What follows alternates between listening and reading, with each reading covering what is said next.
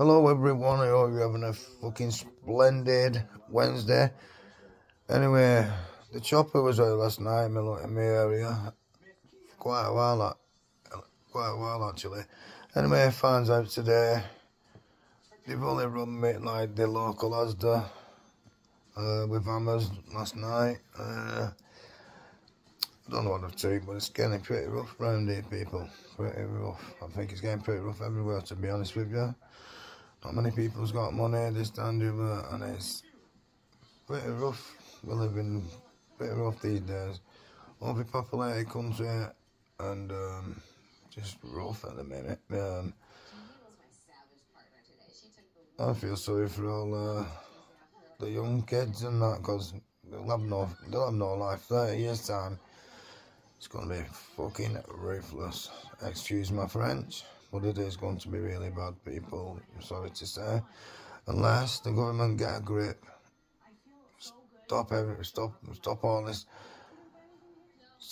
illegals coming in. Not that I'm racist or anything like that, but I think it's dangerous even getting in a dinghy and coming on the water and stuff like that.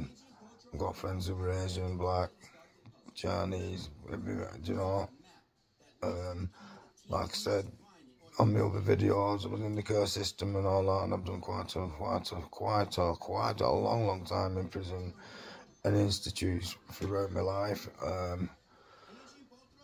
which I'll go into one day, but I had to mix with everybody, and you know what, there's no good or bad in any colour or race. It's not the colour of the person, it's where their head's at. And if you're a decent guy, it doesn't matter what colour you're. Simple as that. And if you're a decent girl, you're a decent girl, and that's how it is. But yes, that's the SP. Robberies on local asda, and I just think, why the fuck would you do a robbery on an asda?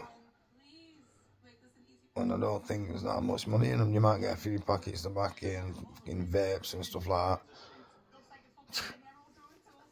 I don't get it. Unless there's big money.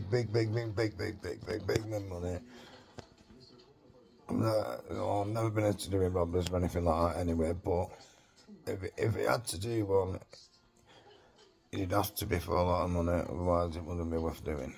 Simple as fucking that. Not saying that I'd do one, I wouldn't. But if I had to, if my life depended on it,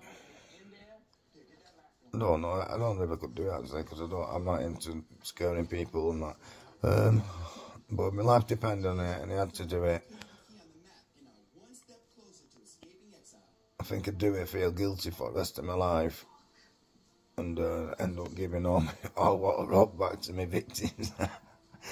Anyway, have a great Wednesday. SKTV 111. Sign, like, subscribe, share.